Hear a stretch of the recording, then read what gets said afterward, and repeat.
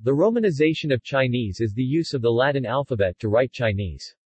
Chinese uses a logographic script, and its characters do not represent phonemes directly. There have been many systems using Roman characters to represent Chinese throughout history. Linguist Daniel Kane recalls, "It used to be said that sinologists had to be like musicians, who might compose in one key and readily transcribe into other keys." The dominant international standard for Putonghua since about 1982 has been Hanyu Pinyin. Other well-known systems include Wade-Giles Mandarin and Yale Romanization Mandarin and Cantonese. There are many uses for Chinese romanization. Most broadly, it is used to provide a useful way for foreigners who are not skilled at recognizing Chinese script to read and recognize Chinese. It can also be helpful for clarifying pronunciation among Chinese speakers who speak mutually unintelligible Chinese dialects. Romanization facilitates entering characters on standard keyboards such as QWERTY. Chinese dictionaries have complex and competing sorting rules for characters, and romanization systems simplify the problem by listing characters in their Latin form alphabetically. Background. The Indian Sanskrit grammarians who went to China 2,000 years ago to work on the translation of Buddhist scriptures into Chinese and the transcription of Buddhist terms into Chinese, discovered the initial sound, final sound, and suprasegmental tone structure of spoken Chinese syllables. This understanding is reflected in the precise Fanqi system, and it is the core principle of all modern systems. While the Fanqi system was ideal for indicating the conventional pronunciation of single, isolated characters in written classical Chinese literature, it was unworkable for the pronunciation of essentially polysyllabic, colloquial spoken Chinese dialects, such as Mandarin. Aside from syllable structure, it is also necessary to indicate tones in Chinese romanization. Tones distinguish the definition of all morphemes in Chinese, and the definition of a word is often ambiguous in the absence of tones. Certain systems such as Wade-Giles indicate tone with a number following the syllable, ma1, ma2, ma3, ma4. Others, like Pinyin, indicate the tone with diacritics, ma, ma, ma, ma. Still, the system of Guoyromatsi, national romanization, bypasses the issue of introducing non-letter symbols by changing the letters within the syllable, as in MHA, ma, ma, ma, each of which contains the same vowel, but a different tone. Uses. Non-Chinese. Teaching spoken and written Chinese to foreigners. Making the actual pronunciation conventions of spoken Chinese intelligible to non-Chinese speaking students, especially those with no experience of a tonal language. Making the syntactic structure of Chinese intelligible to those only familiar with Latin grammar. Transcribing the citation pronunciation of specific Chinese characters according to the pronunciation conventions of a specific European language, to allow the insertion of that Chinese pronunciation into a Western text. Allowing instant communication in colloquial Chinese between Chinese and non-Chinese speakers via a phrasebook. Chinese.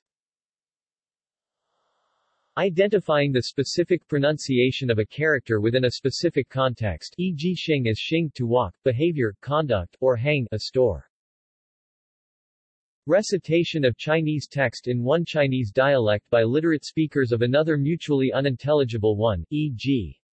Mandarin and Cantonese. Learning classical or modern Chinese. Use with a standard QWERTY keyboard. Replacing Chinese characters to bring functional literacy to illiterate Chinese speakers. Book indexing, dictionary entry sorting, and cataloging in general. Non-Chinese systems. The Wade-Giles, and postal systems still appear in the European literature, but generally only within a passage cited from an earlier work. Most European language texts use the Chinese Hanyu Pinyin system, usually without tone marks, since 1979 as it was adopted by the People's Republic of China. Missionary systems. The first consistent system for transcribing Chinese words in Latin alphabet is thought to have been designed in 1583–88 by Matteo Ricci and Michel Ruggieri for their Portuguese-Chinese dictionary, the first ever European Chinese dictionary. Unfortunately, the manuscript was misplaced in the Jesuit archives in Rome, and not rediscovered until 1934. The dictionary was finally published in 2001. During the winter of 1598, Ricci, with the help of his Jesuit colleague Lazzaro Cattaneo (1560–1640), compiled a Chinese-Portuguese dictionary as well, in which tones of the Romanized Chinese syllables were indicated with diacritical marks.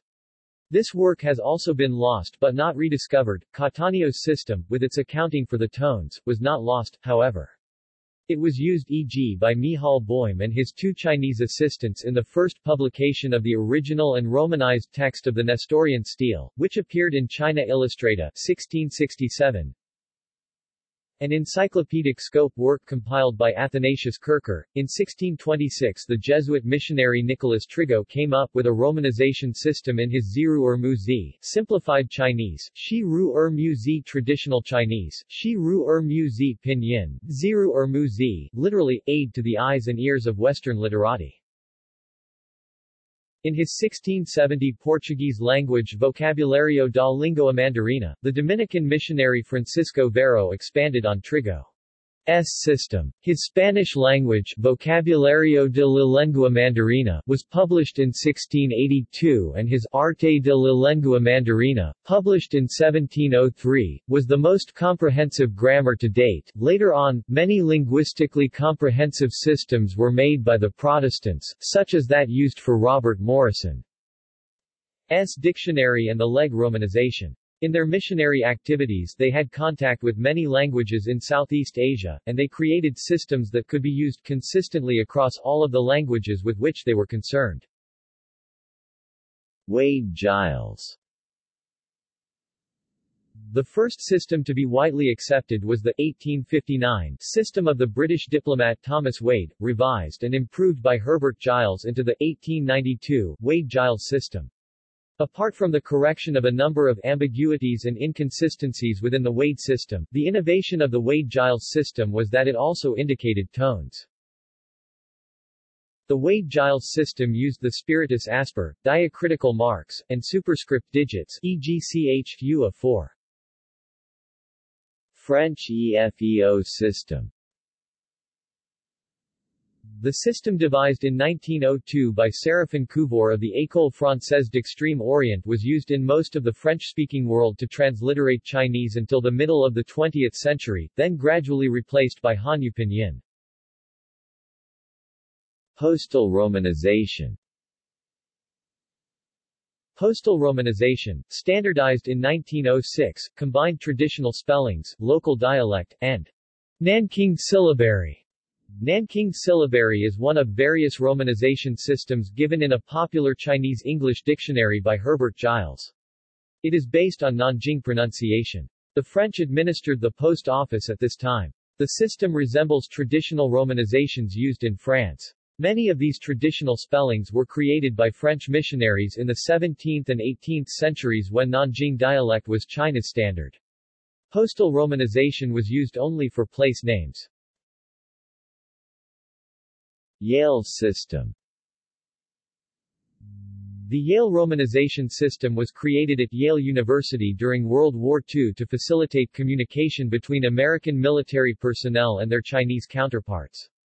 It uses a more regular spelling of Mandarin phonemes than other systems of its day. This system was used for a long time, because it was used for phrase books and part of the Yale system of teaching Chinese. The Yale system taught Mandarin using spoken, colloquial Chinese patterns. The Yale system of Mandarin has since been superseded by the Chinese Hanyu Pinyin system. Chinese systems. Qian Xinzi.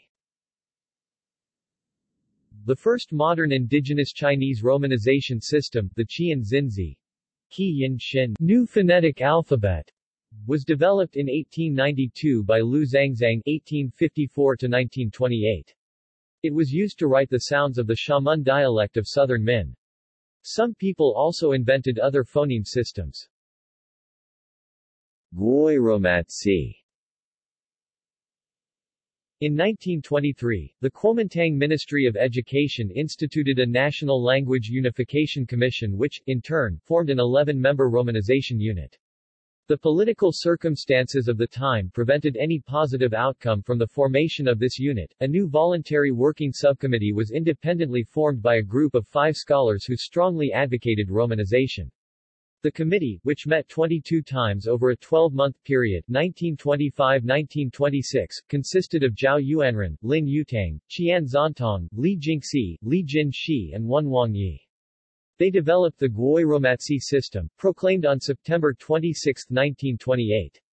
The most distinctive aspect of this new system was that, rather than relying upon marks or numbers, it indicated the tonal variations of the root syllable by a systematic variation within the spelling of the syllable itself. The entire system could be written with a standard QWERTY keyboard. Despite the fact that it was created to eventually replace Chinese characters, and that it was constructed by linguists, Romanization was never extensively used for any purpose other than delivering the pronunciation of specific Chinese characters in dictionaries. The complexity of its tonal system was such that it was never popular. Latensha Sinwense. The work towards constructing the Latensha Sinwense system began in Moscow as early as 1928 when the Soviet Scientific Research Institute on China sought to create a means through which the large Chinese population living in the far eastern region of the USSR could be made literate, facilitating their further education. From the very outset, it was intended that the Latensha Sinwense system, once established, would supersede the Chinese characters. They decided to use the Latin alphabet because they thought that it would serve their purpose better than Cyrillic. Unlike Romanization, with its complex method of indicating tones, Latensha Sinwense system does not indicate tones at all, and it is not Mandarin-specific and so could be used for other Chinese varieties. The eminent Moscow-based Chinese scholar Ku Chubai (1899–1935) and the Russian linguist V.S. Kolokolov (1896–1979) devised a prototype romanization system in 1929. In 1931, a coordinated effort between the Soviet sinologists B.M. Alexeyev, A.A. Dragunov and A.G. Sherprinson, and the Moscow-based Chinese scholars Ku Chubai, Wu Yuzhang, Lin Bok, Lin Bo Ku Shao San, Wang Xiangbao, and Xu Teli established the Latensha Sinwense system. The system was supported by a number of Chinese intellectuals such as Guo Moruo and Lu Xun, and trials were conducted amongst 100,000 Chinese immigrant workers for about 4 years and later, in 1940–1942, in the communist-controlled Shaanxi Gansu Ningxia border region of China. In November 1949, the railways in China's northeast adopted the Latensha Sinwense system for all their telecommunications. For a time, the system was very important in spreading literacy in northern China, and more than 300 publications totaling 500,000 issues appeared in Latensha Sinwense. However, the use of this system was later cancelled due to its proposed target of superseding logographic Chinese characters altogether, which was deemed too radical. In 1944, the Latinization movement was officially curtailed in the communist-controlled areas of China on the pretext that there were insufficient trained cadres capable of teaching the system. It is more likely that, as the communists prepared to take power in a much wider territory, they had second thoughts about the rhetoric that surrounded the Latinization movement. In order to obtain the maximum popular support, they withdrew support from a movement that deeply offended many supporters of the traditional writing system. Hanyu Pinyin. In October 1949, the Association for Reforming the Chinese Written Language was established. Wu Yuzhang, one of the creators of Latensha Sinwense, was appointed chairman. All of the members of its initial governing body belonged to either the Latensha Sinwense movement, Ni Haishu, Ni Haishu Lin Handa, Lin Handa etc., or the Romanization movement, Li Jingxi, Li Jin Shi Luo Changpei, etc. For the most part, they were also highly trained linguists. Their first directive 1949–1952, was to take the phonetic project adopting the Latin alphabet as the main object of their research. Linguist Zhou Yuguang was put in charge of this branch of the committee. In a speech delivered on January 10, 1958, Zhou Enlai observed that the committee had spent 3 years attempting to create a non-Latin Chinese phonetic alphabet. They had also attempted to adapt Zhuyan Fahao, but no satisfactory result could be obtained, and the Latin alphabet was then adopted. He also emphatically stated, the development of the Hanyu Pinyin system was a complex process involving decisions on many difficult issues, such as should Hanyu Pinyin's pronunciation be based on that of Beijing? Was Hanyu Pinyin going to supersede Chinese written characters altogether, or would it simply provide a guide to pronunciation? Should the traditional Chinese writing system be simplified? Should Hanyu Pinyin use the Latin alphabet? Should Hanyu Pinyin indicate tones in all cases, as with Guoi Romatsi?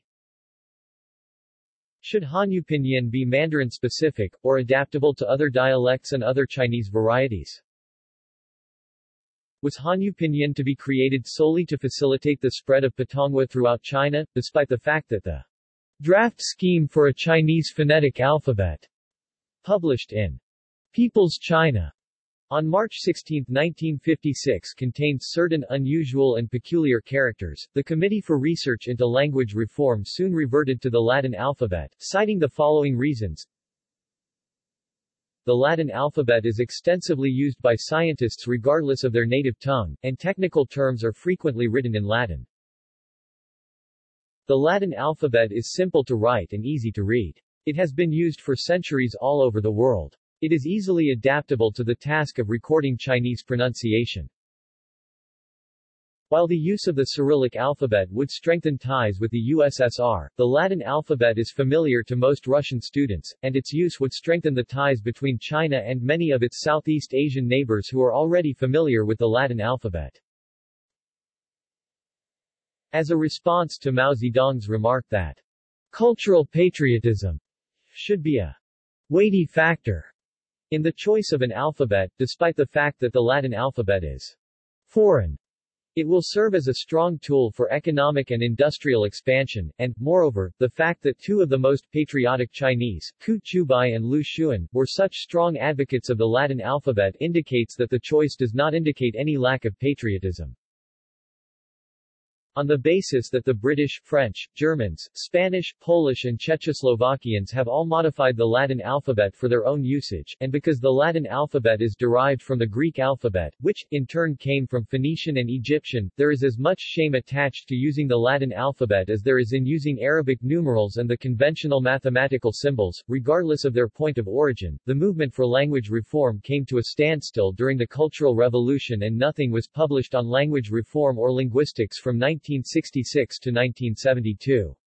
The Pinyin subtitles that had first appeared on the masthead of the People's Daily newspaper and the Red Flag Journal in 1958 did not appear at all between July 1966 and January 1977. In its final form, Hanyu Pinyin was used to indicate pronunciation only, was exclusively based on the pronunciation of the Beijing dialect, included tone marks,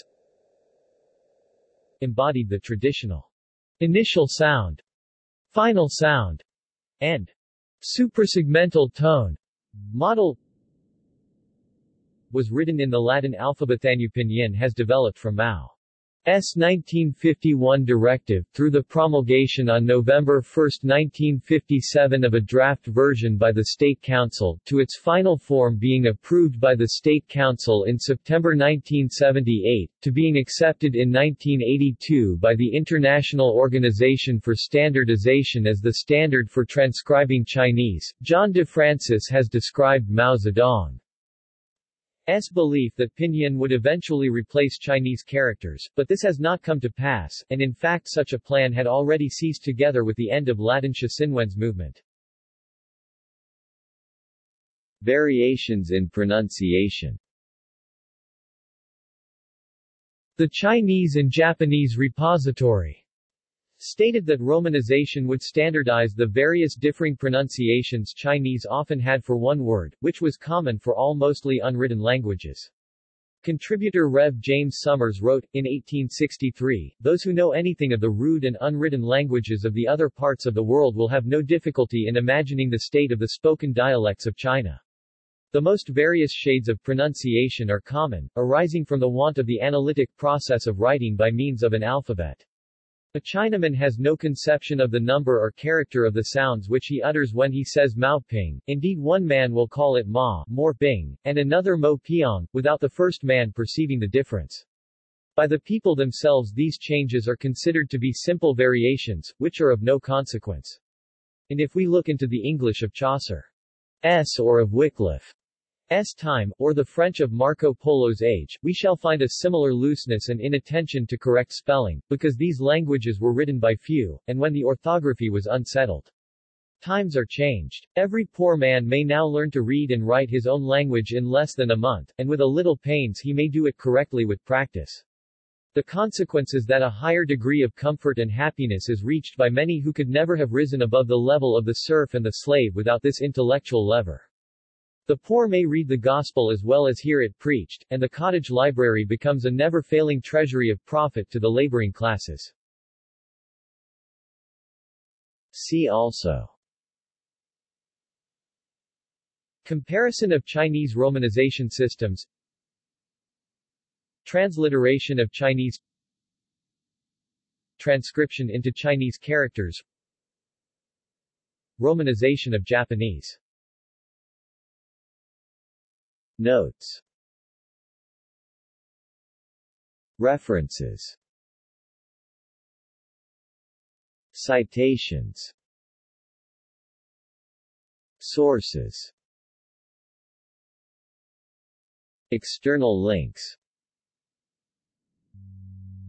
Donald McGillivray, 1907. A Mandarin Romanized Dictionary of Chinese, 2 ed. Printed at the Presbyterian Mission Press. Retrieved 15 May 2011. China Christian Educational Association, 1904. Primer of the Standard System of Mandarin Romanization. Shanghai, printed at the Amer. Presbyterian Mission Press. p. 78. Retrieved 15 May 2011. The University of California. Educational Association of China, F.E. Meigs, 1905. The Standard System of Mandarin Romanization, Volume 2. Printed at American Presbyterian Mission Press. Retrieved 15 May 2011. Educational Association of China, 1904. The Standard System of Mandarin Romanization, Introduction, Sound Table, and Syllabary. Shanghai, American Presbyterian Mission Press. p. 100. Retrieved 15 May 2011. The University of California. Educational Association of China, F.E. Meigs, 1904. The Standard System of Mandarin Romanization, Volume 2. Shanghai, printed at American Presbyterian Mission Press. Mandarin Chinese Pinyin Table. The complete listing of all Pinyin syllables and their variations used in Standard Mandarin, along with native speaker pronunciation for each syllable. Overview of Chinese phonetic transcription. Java-based tool for converting texts into different romanization systems. Chinese romanization. www.pinyin.info. www.romanization.com. Chinese phonetic conversion tool converts between Pinyin, Zhuyin, and other formats.